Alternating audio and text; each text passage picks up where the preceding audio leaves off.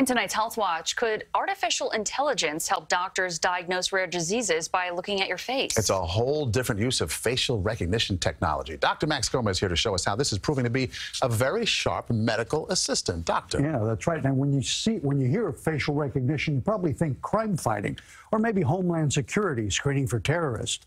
Turns out a person's face can tell us a lot about their genetic makeup and the medical conditions it may cause. A computer can learn to read those differences. There are hundreds and again, even thousands of diseases that manifest with very unique facial appearances. As Deckel Gelbman, the CEO of artificial intelligence company FDNA, told me today, the key word there is rare. Even an experienced doctor may not see many cases of some of these genetic disorders.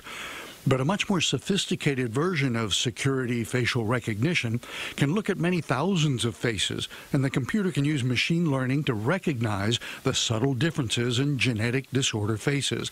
FDNA calls their system Deep Gestalt. A form of artificial intelligence that goes through a large data set of images and learns how to classify very specific patterns uniquely associated with specific genetic disorders. That's what FDNA has now proven with a groundbreaking study in the journal Nature Medicine. Deep Gestalt examined 17,000 facial images of patients diagnosed with over 200 genetic syndromes and correctly came up with a list of possible diagnoses 91% of the time. But this is not meant to replace a doctor's diagnosis. It presents a list of potential candidate diseases as an add-on to genetic testing. That's important because genetic testing is still time-consuming and expensive.